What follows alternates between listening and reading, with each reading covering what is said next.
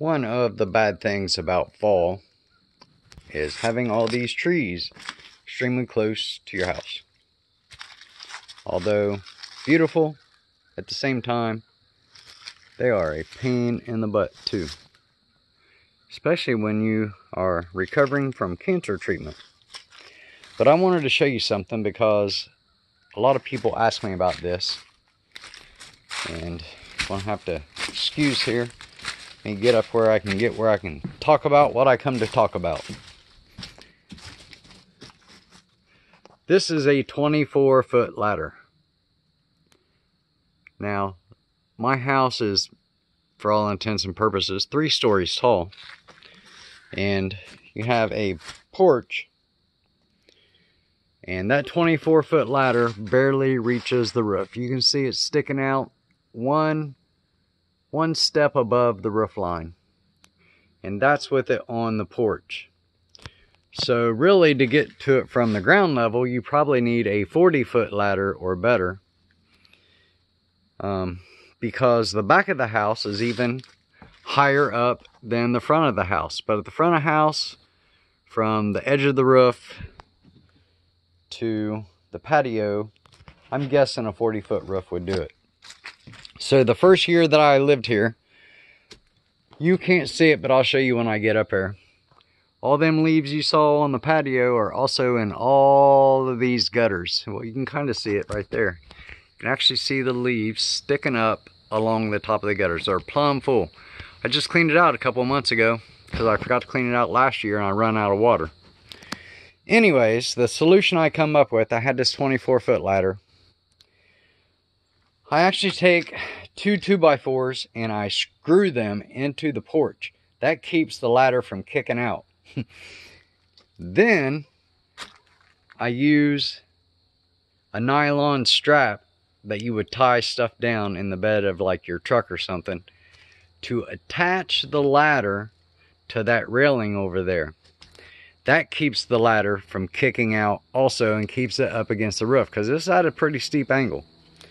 Then I climb up there, I clean the gutters out, I wait until the rest of the leaves are off the trees, I clean the gutters out, and I have to do that because, you know, my water is from rainwater.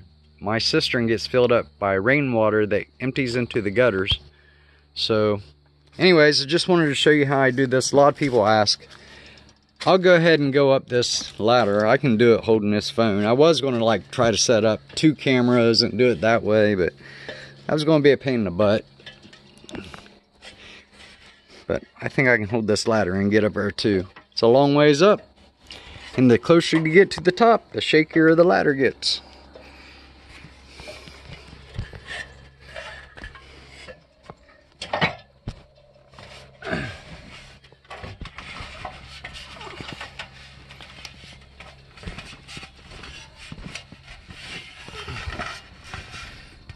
I'll probably have to skip this part. See what I'm talking about? Clear full. You can see the roof, same way. But you get up here, it's not too bad once you're up here.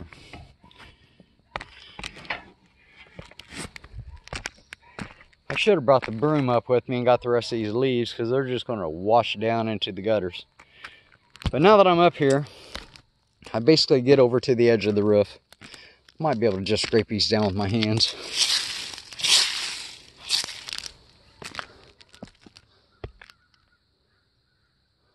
I heard something, I didn't know what it was. Sounded like an animal on the other side of the roof. But I'll try to get as many of these off the roof as I can.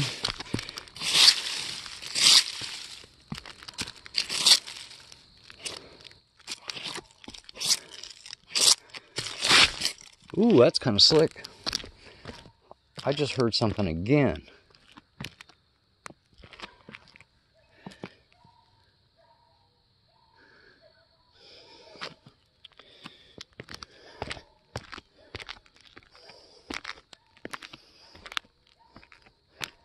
So obviously with these leaves being so slick, I'm being as careful as I can be.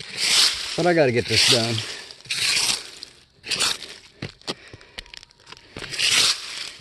And this is probably something you would want to think about if you're buying a rural home.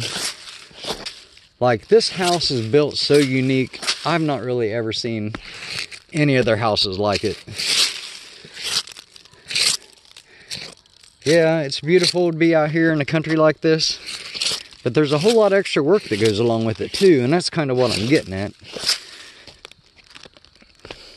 Just stuff that, like, you know, people in the cities, they got 8 or 9 or 10 foot to the roof, and they can go get a 12-foot ladder and get up there and clean the gutters out and not even have to get off the gutters.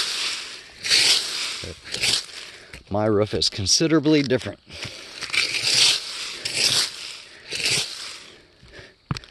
I definitely wish I would have brought that broom up here.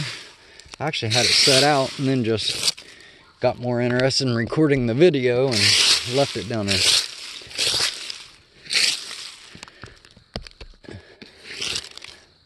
But this is basically just, I have to do this every year.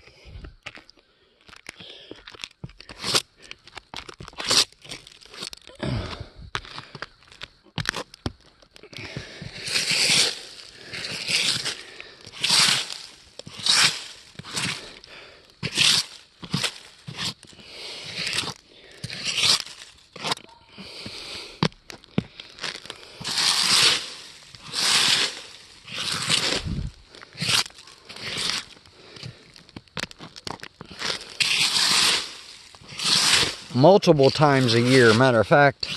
So I usually have to do this a couple times in the fall, like when the bulk of the leaves have fallen, like now. You can see that oak tree. Got some leaves left on it, but not near as many as it did. Like that oak tree, kind of the same way.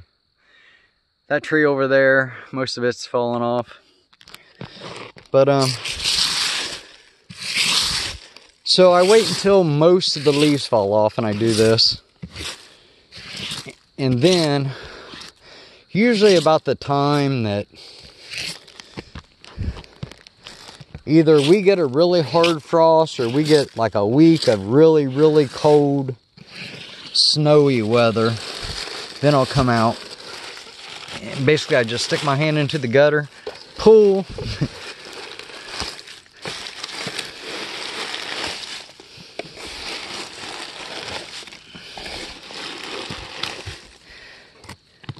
Now again, rainwater gets into these gutters and empties into the cistern, and that's where my drinking water comes from. Now I've got filters on the water system, but this is another reason why you have to keep this cleaned out, because if these get clogged up, then it restricts the flow of water, and then instead of the gutters collecting the water just spills out everywhere. And then next thing you know, you're running out of water, which is exactly what happened to me in early October. I run out of water because I didn't do this last year.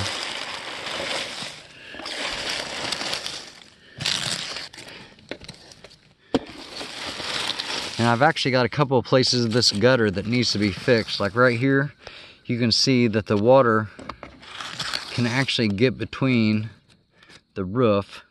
Like, I gotta nail this up. Seems like there's a nail right there, but it's pulled loose or something. So I got some other work I need to do too with these.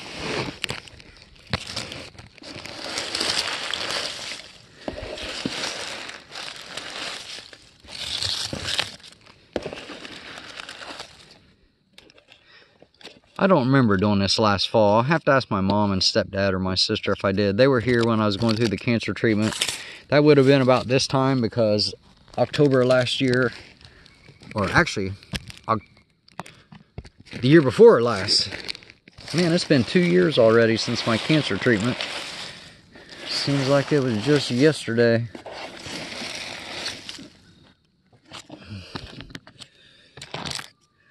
And I'm still dealing with all that stuff too, so. You kind of have to be careful when you're this close to the edge of a roof, because that's a long ways down. You can see my Jeep over there. You are a long ways down.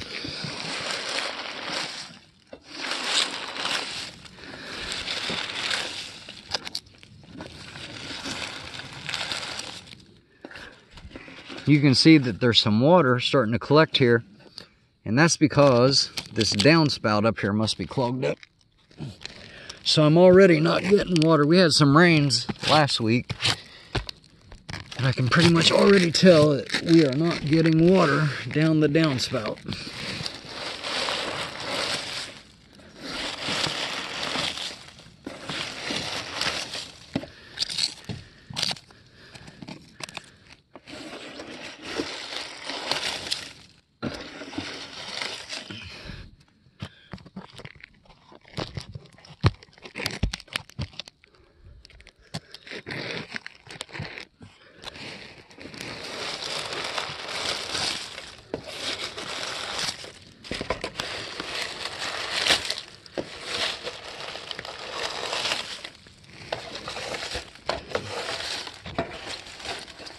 Yep, it's clogged up. I'm probably going to have to go get a piece of metal or something. Sometimes I can just stick my fingers in there and get it to unclog. I don't think that's going to be the case today.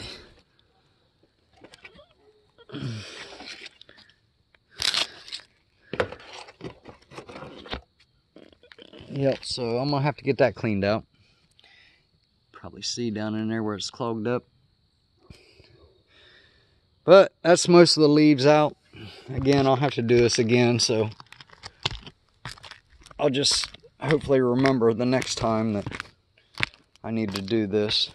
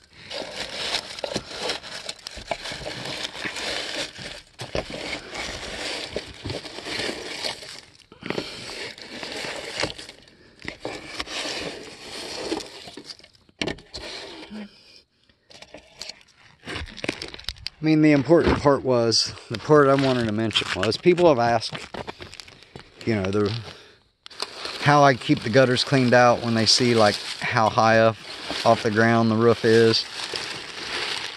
So I wanted to explain that, and then, you know, the things to keep in mind if you're buying a house.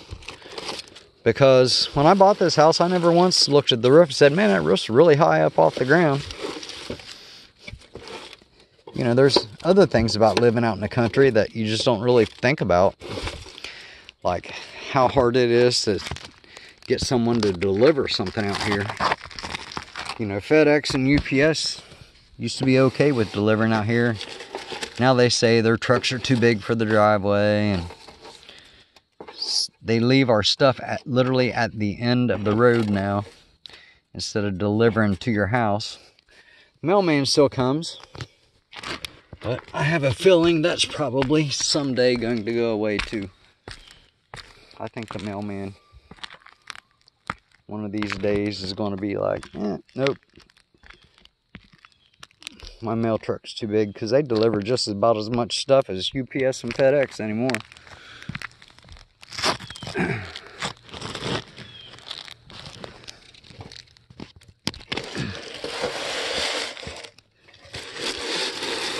This usually gets a little bit easier on this side of the roof, because there's a pine tree over there, and usually that gutter over there gets clogged up with pine cones, but there's not really any trees and leaves that can blow over to here. But there is a few, just not near as many.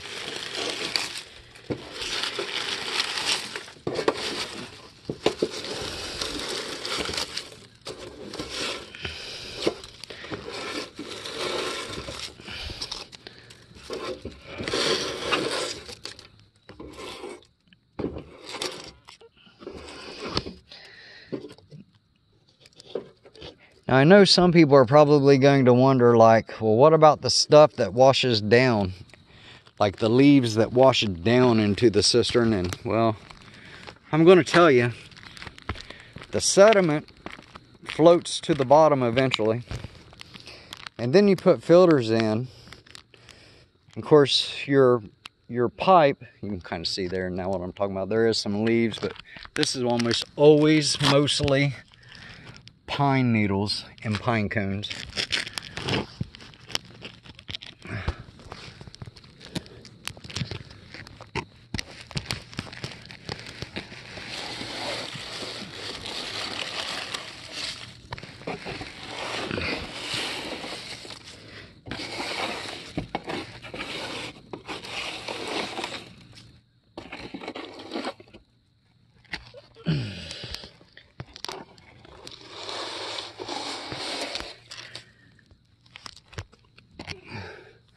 But anyway, so any leaves or pine cones that wash into your cistern, your pickup pipe is off the ground maybe a foot or so. And basically what happens is you have to take and clean your cistern out. I don't know if you should do it every year. I'll be honest with you, I've only done it once since I've lived here. But that sediment will build up in the bottom. It'll float to the bottom, and there's not a lot of like movement in the water. So it's not like it gets mixed up and it's suspended in the water. Once it sinks, it sinks. And the pickup tube don't pick it up, so it's not like it's pumping it into your house. But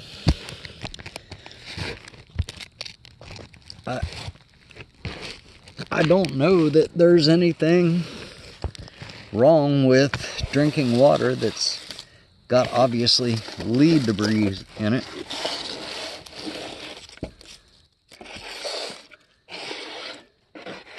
I mean, granted, I got cancer, but that wasn't from drinking water. That was a totally explainable reason, not related to the water. If you've not seen that story, you can go back and watch those videos.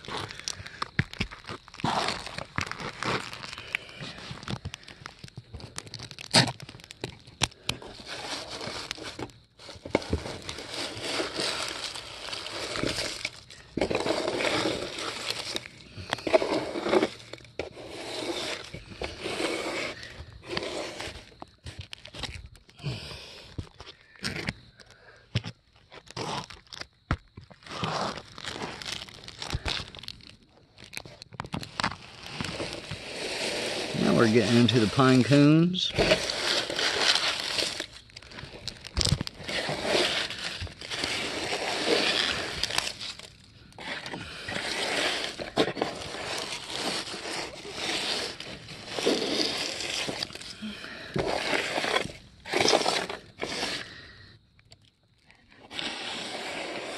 I do try to keep this. So what this is, believe it or not, this is mostly the little like gravel that comes off of your shingles that wears off over time. And it collects in there and then gets like leaves that break down on top of it. And it kind of turns into like a thick, muddy looking thing. Of course, we just had rain not too long ago, so it's wet. It's actually easier to clean these out as far as like that sludge right after it's rained.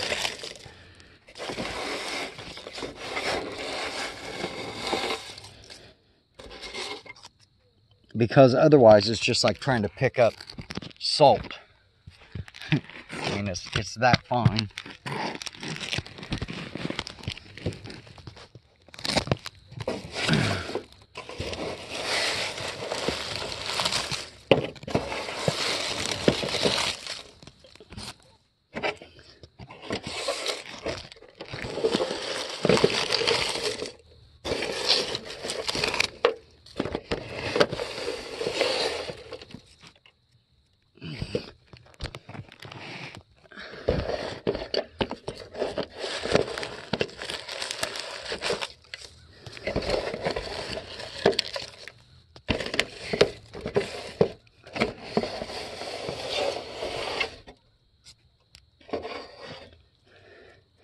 And I forgot. So this house also has like lower roofs on the back of the house and the front of the house both, and you got to get those.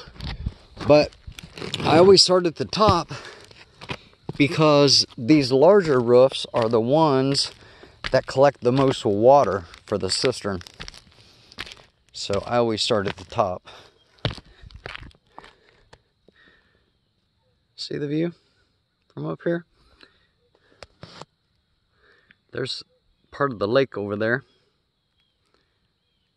More trees.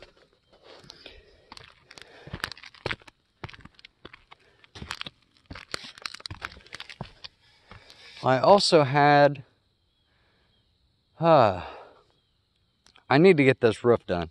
So in 2019, I had some shingles that got blown off in a storm, and I basically patched the roof there. But look, there's another one. There's another one I'm getting ready to patch. There's another patch down there I did. So I was going to do the roof this year, or last year I was going to do the roof, but you know, trying to get through this cancer recovery has just been pretty difficult.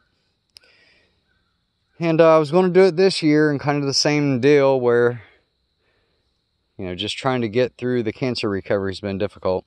But anyway, so I bought another roll. This is 3 foot wide. Usually comes in like a 36 or 50 foot roll. 3 foot wide, 36 or 50 foot long roll of shingle material. And of course you go ahead and you raise it up, so that way it's tucked up under the shingle. Lay it down. I seal the edges of it with some asphalt. And that's what I'll end up doing to these two places. I actually went into town day before yesterday and bought another roll of it. And then hopefully that'll get me through next year, or this winter, and then in the spring hopefully I can knock this roof out, because it's literally like in 2019 it was like in my to-do, like I needed to do this. But then I got cancer in early 2020. I actually bought so I used to do roofing when I was younger. I used to do roofing for a company that did like government housing projects. So we'd travel all over eastern United States and do government housing roofing. And I did that for like 2 summers, I think. And then my girlfriend I had at the time complained I was gone all the time, and I was making buku money though. Like I was making anywhere from, I think it was in New York, we were making like prevailing wage for a roofer, whatever that was, in like the early 90s.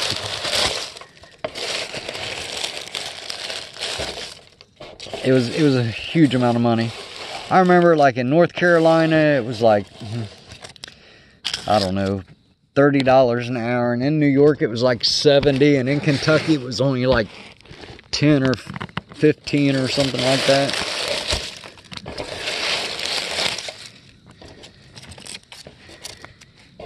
But anyway, so I could do this roof the old-fashioned way, hammer and nails. But this is a tear off, and I'll tell you why. The first fall that I bought this house, I didn't notice it, and I don't think the inspector did either. There is no drip edge on the edge of this roof. So underneath this shingle is just this gutter. There's no drip edge. There's supposed to be a drip edge. And there's tar paper, but there's no ice and water shield. So there's only one row of shingles on this roof, which tells me that, you know, somebody had done this roof in the last 20 years at least, but they did it like the cheapest way possible. And the shingles are basically worn out, you know, don't have the drip edge. So my goal was, I was just gonna buy all the stuff and do the roof myself, so that way I made sure it was done right. Of course, then I got cancer. And even though I had the money to do the roof myself, I got some estimates for other people to do the roof, and I thought, man, that is just crazy. Because I know what it takes to do the roof. I know how long it would take to do the roof. I mean, I could probably do this roof myself, tear off and reshingle it myself in one weekend. You know, now there's things that you don't think about. For instance, I called Rumpke to ask him about getting a one of those metal trash bins so I could just throw the shingles into it, and nearly had a heart attack when they quoted me a price, like a ridiculous price. I think it was $500 for 1 week to bring one of them steel storage bins out here and leave it. But you know, I'm gonna have to do it, so that's all there is to it. Oh, there's another patch up there I did. So again, the roof, there's a ridge vent right here that's been custom made. You can see, again, they didn't really do a very good job. What they did is they tried to combine the two ridge vents. And this is a ridge vent that's on a roof that shouldn't even have a, I don't even think it's supposed to have a ridge vent like that. Anyways, the wind blew this off. So again, I just patched it. My patch job probably worked better than that ridge vent does. Again, stuck under the ridge vent, just nailed down. But, you know, there's other stuff I got to do up here. Anyways, I'm rambling. I just wanted people to see this. I ain't going to hold the camera going down. You guys know how it's done. Plus, it's quicker for me to have both hands. But that is now all of the gutters on the upper roof. I still have to get the lower roof. There's one of the ones in the front. You already seen the one in the back. Anyways, 30 minutes into this, I'll try to figure out a way to chop this down. As always, God bless you. God bless your families. God bless your homesteads.